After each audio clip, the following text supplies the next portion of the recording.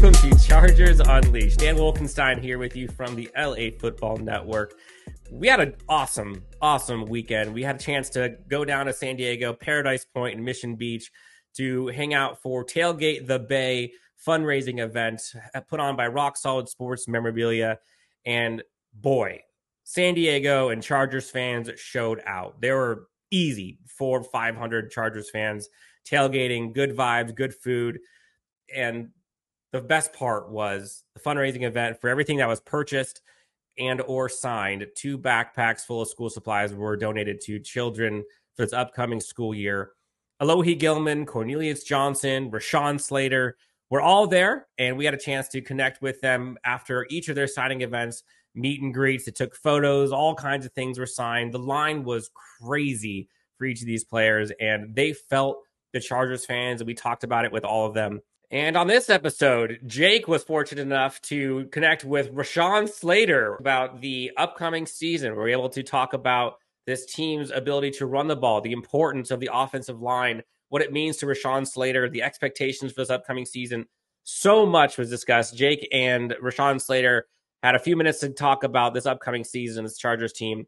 Jake Hefner and Rashawn Slater coming up next on Chargers Unleashed. Unleashed here with Chargers left tackle Rashawn Slater, who just finished up a huge event down here at the Tailgate by the Bay. Rashawn, what do you think of this event? Chargers faithful out here in force. This is incredible. I'm blown away. It's packed.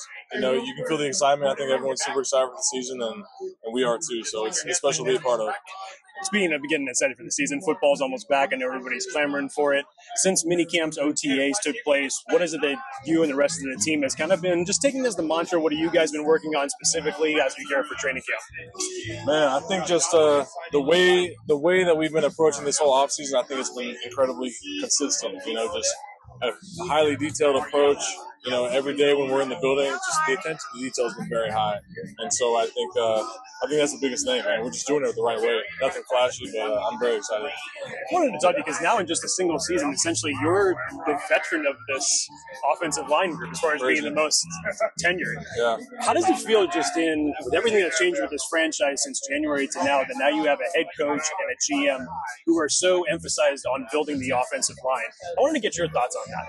It's special. That's as an O-lineman, you love it, but I truly believe that's the way football needs to be built. A football team, it goes as the trenches go. That's always been the mantra. So I think, it shows a lot that they invest so much in the O-line, the D-line, and we just put that on our shoulder, and we know we got to go out there and compete, and I love it. Fires me up. And now with those changes, now also come some changes on the coaching staff. You got Mike Devlin, and now you got some Chargers legacy with Nick Hardwick in there as well. How's the coaching banter been between them and the group? It's been great.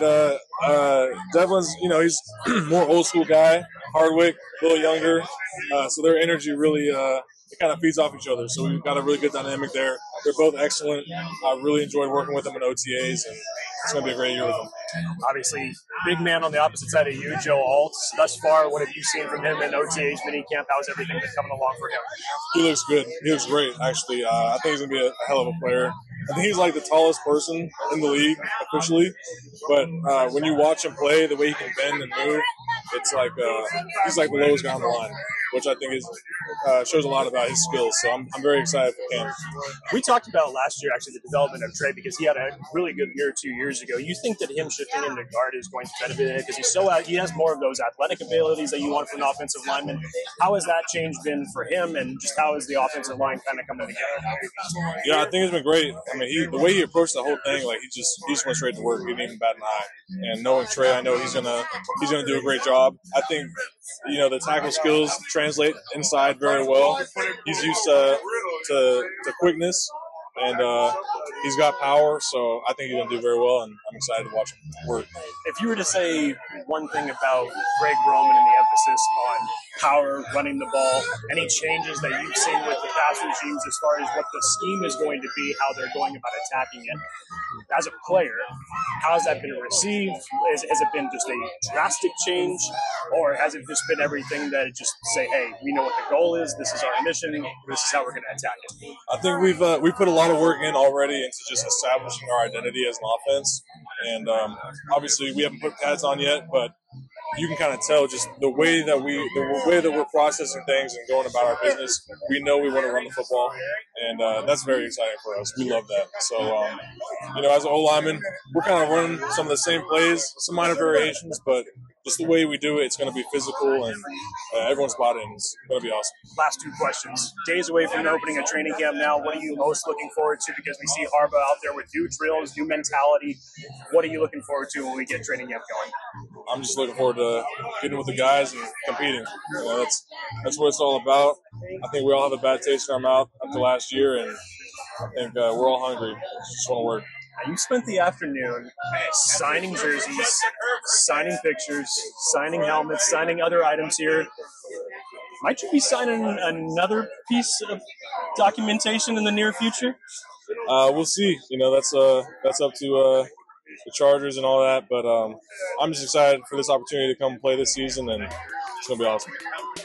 Chargers left tackle Rashawn Slater. Chargers Elite, thank you so much for the time. This was great. Rashawn, good luck to you this season. Thank you. Appreciate it.